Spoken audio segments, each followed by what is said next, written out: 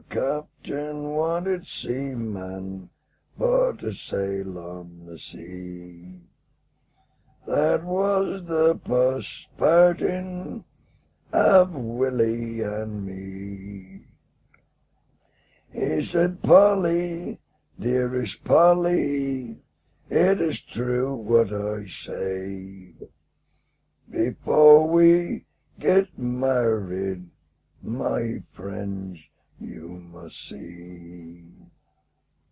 He led her through woods and through valleys so deep. It caused pretty Polly for to sigh and to weep. Dearest Willie, dear Willie, you have led me astray. Just on purpose, my innocence in life to take away. It's true, dearest Polly, it is true what you say. I've been all the long night a-digging your grave, for the grave being open and the spade standing by, it calls pretty Polly for to sigh, weep and cry.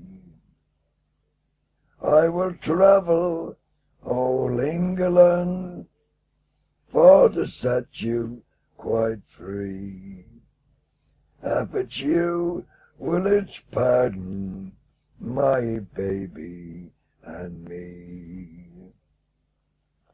Pardon, dearest Polly, I have no time to spare. And out of his pocket a long knife he drew.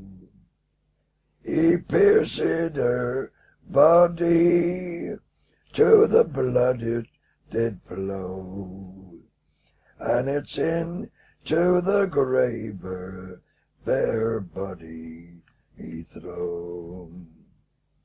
He covered it up, was so safe and so sound.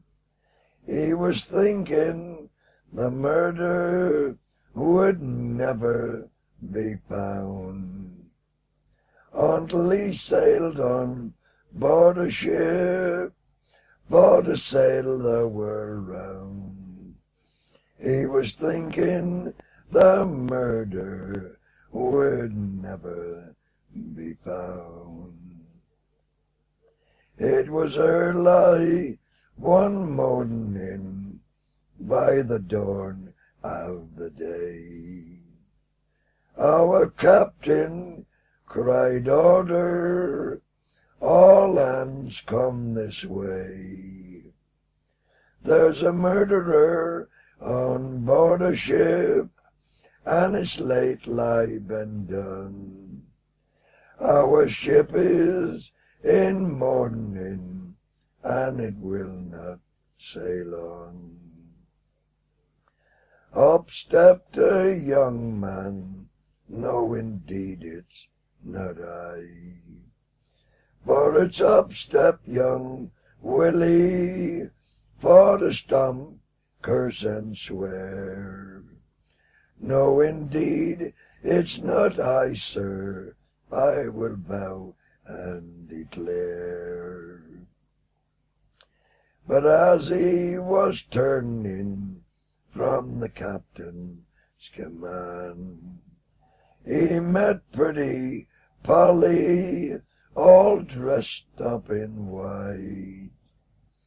She ripped him and stripped him, and she torn him in three.